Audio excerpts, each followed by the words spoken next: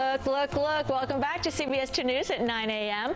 Time for this week's Furry Friend Finder, when we help a four-legged friend find a forever home. Sandra DeFeo, the executive director at the Humane Society of New York, joins us this morning. And we have Isabella. Yes, this is Isabella. Isn't she great? She's great. I know she wants to say hi to you, John.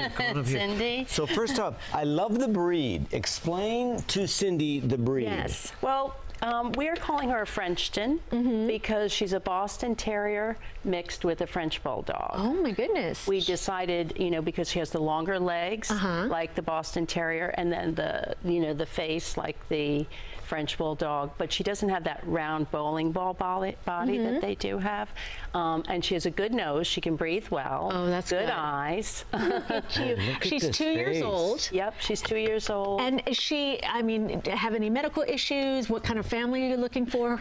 Well, we're looking for a family probably with older children because we're concerned that sometimes she doesn't act well with little children. Okay. And dogs. She likes dogs, but it's dog by dog. We'd have to see if the two dogs got along. And but she's really playful and fun and sweet and housebroken. That is a big thing. She is an amazing dog. Look at, she knows she's on a single shot. Yeah. So she's going to give you the nice full profile. Oh, look at this dog.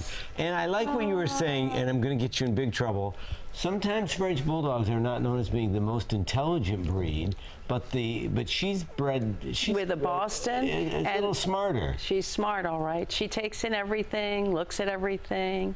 She really gets it. And how much does she weigh? 20 pounds. Okay. And that'll be it. She's 2 years old. She's full grown. Full grown. Oh, what's the energy level of these dogs? Well, she gets very excited and playful, and then she's very chill. Yeah. So she can be very quiet and relaxed and just observe everything that's going on, or she can get very involved and, like she did with everybody here, running around and chasing after things. Perfect for an apartment, though. Yes, she could be a good great size dog, too. Yeah, definitely. We love her. Isn't she the best? She is.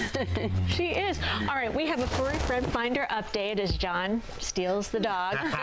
We have beautiful husky Balto is home. Oh, good. Look at Balto. He now lives in Brooklyn with Rochelle and Jay, and Balto loves giving his new family kisses, meeting other dogs and kids in the neighborhood on his walks, and sleeping in his owner's big bed.